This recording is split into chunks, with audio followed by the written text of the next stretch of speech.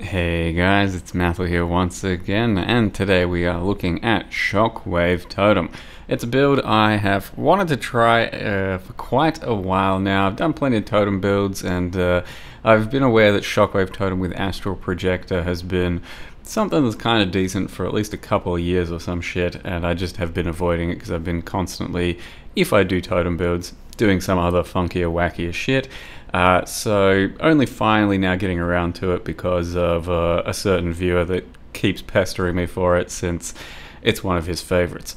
And finally getting around to it, and it's pretty damn good. So Shockwave Totem, as far as I can tell, with an Astral Projector, is pretty high up there on Totem scaling, grading, I don't know. I was going to say, it's basically like an S tier Totem, I think. There are a few Totem builds that I think typically stand out from the rest, and in general I've been a bit out of love with Totem gameplay in the past year or so. Feels like the game just kind of sped up a bit too much, and having to stop, stand still, and place your totems before moving forward, it was just a bit tedious and didn't feel as fluid as other builds. But Shockwave Totem with Astral Projector means that instead of pulsing around the totem itself, the little shockwaves, it then targets its shockwaves at whatever enemies there are. It's a pretty smart targeting system, and it's got a long range. On top of that, it's got some pretty good DPS potential, and it ends up being a fairly fucking fast clearer and satisfying build to play. As you can tell from the current mapping gameplay and all that, you just place some totems and then they'll just target everything on screen for you. We've got 6 totems and you get lots of cast speed, and with that combo you then have some very powerful screen clearing action. And I think there are several different ways to build it. I was actually really indecisive about how I was going to do it. It's either like, or for me, it was either going to be full cold without leadership's price, so just pure freezing and stuff, or it was going to be full cold with leadership's price, so instead of freezing we're using alt ailments, or it was going to be Doriani's prototype full lightning conversion. I think there's going to be other options as well, like you can probably go full fizz, a full fizz poison sort of thing. Few other things probably as well.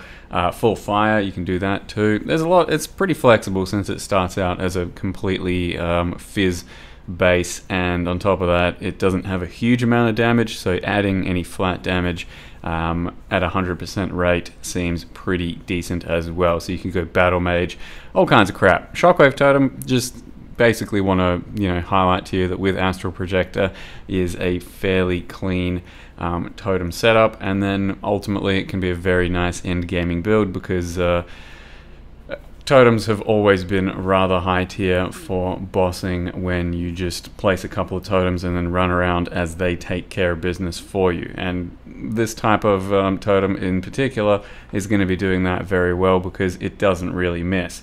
There's no like travel time, there's no projectiles to all sync up. Basically, if the totem goes down and it's within range of an enemy, it's going to be throwing out that hit and it's going to be landing.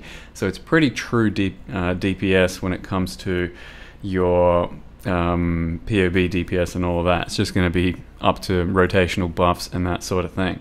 So yeah, Shockwave Totem, definitely one you can look into if you want to do some Totem gameplay. It's not too expensive either, and this perspective here is for a Hierophant, so you're going for additional totems, totem placement speed, and a few other quality of life pieces. I think you can do some other things, but having a really good totem placement speed goes a very long way to having an enjoyable mapping totem setup. So far, basically just speedrun to level 90 while fixing up and deciding how to scale the build. Just done a couple little bosses that you're seeing here, and then hopefully take on some end game in the next stream. But for now, let me go ahead and show you how I've built the character. So here's the current character, level 89. This build made me quit PoE. I was going in with a pretty negative mindset around the build. And Diablo was about to start, so I figured maybe I'd lean into that sort of meme, but it's been anything but disappointing. It's been a pretty damn enjoyable build so far, and Shockwave Totem itself has been very clean. It is largely thanks to Astral Projector. I mean, it's been around for a while and it's a pretty cheap item, especially when it doesn't have much attention drawn to it. But it does mean that certain skills get quite a bit more fluid once you can use it. And Shockwave Totem is definitely one of those things. So it otherwise just creates a totem and pulses around it, whereas with this, it means that it targets enemies smartly wherever they are. So currently I'm Hierophant, building the character around cold conversion, as you can see with the Divergent Shockwave Totem. Actually I'm not even sure if I'm overcapped at this point. I think I'm about 100% conversion.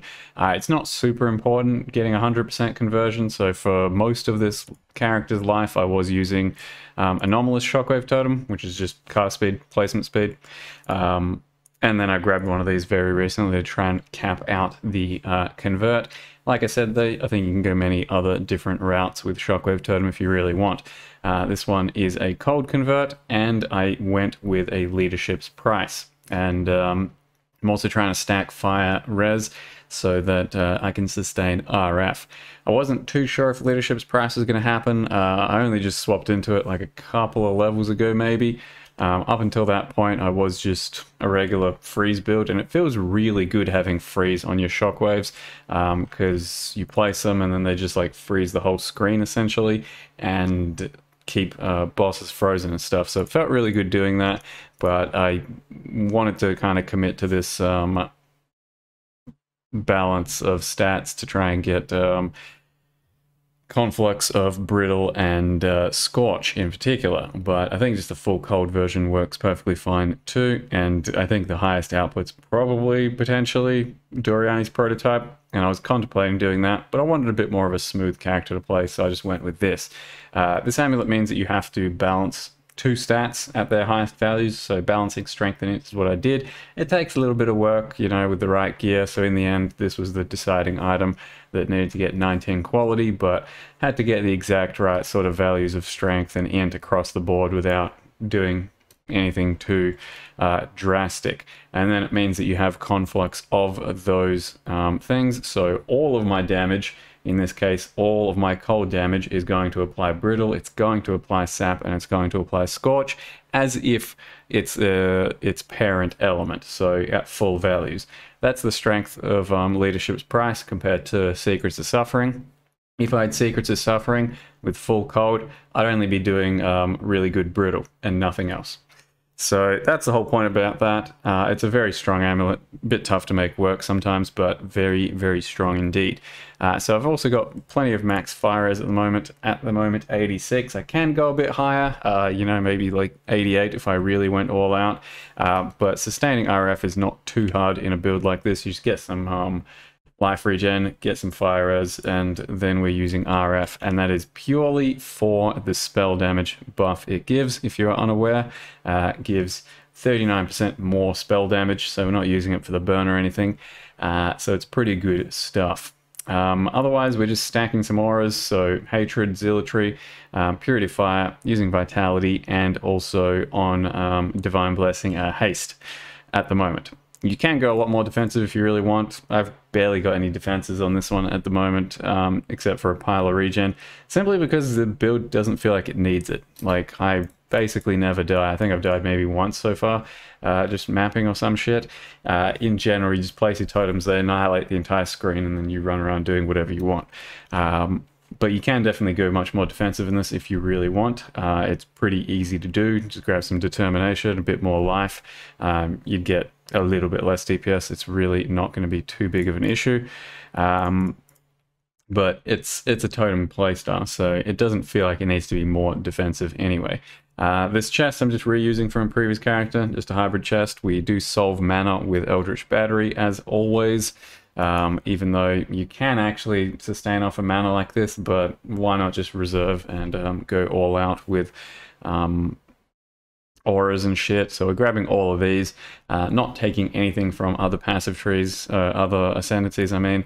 And the only other interesting thing is a Militant Faith, so Dominus, just to give us Inner Conviction, and then also just a medium cluster that does onslaught, placement speed, and just some aura effect on this little node here with a couple of little aura reserve things. So you've got this aura reserve here, and also yoinking charisma, and that lets me pretty much put all of that in, and as well as that, the vitality thing too. And then also using skitterbots so that we still chill and shock the enemies. Where are they? So we still chill and shock, so that a bit more damage, and also hypothermia is working. The actual links here are Shockwave, Cold Pen, Awaken version for cold exposure, crit damage, area, multi-totem, and hypothermia. I was running crit strikes and faster casting for a long time, just until I sorted out all the crit and everything. So yeah, that's kind of the links at this point though.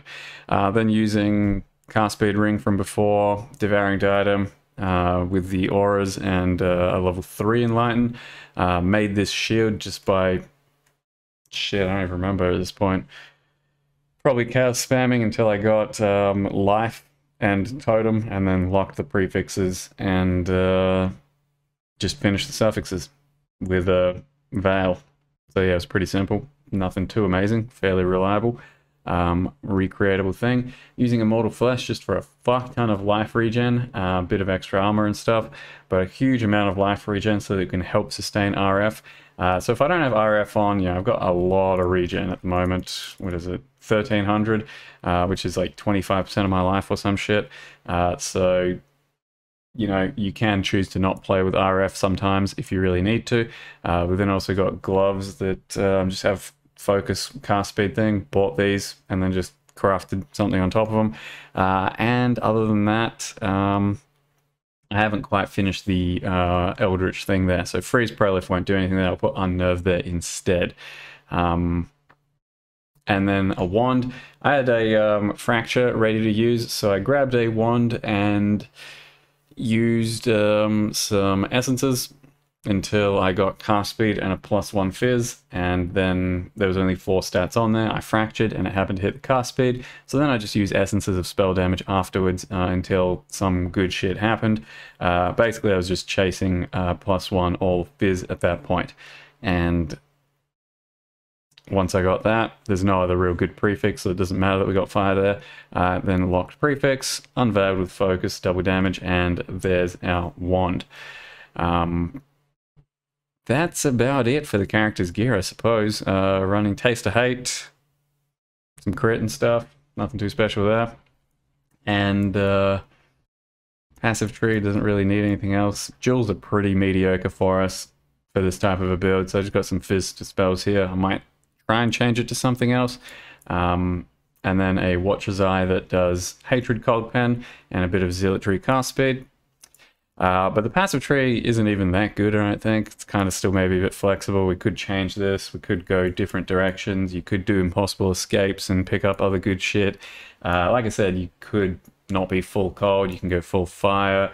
You can go full lightning. You can go a poison setup. I think it's pretty flexible, and definitely some ideas out there that should yield better results than this, even though I think this is going to be a pretty good character in the end. We're talking maybe 20 million DPS at the moment, fairly reliable, and the kind where you can just place totems and run around. So we'll see how it goes in the end game, but for now, that's the build. I hope you guys enjoyed the video. Thank you very much for watching. See you next time.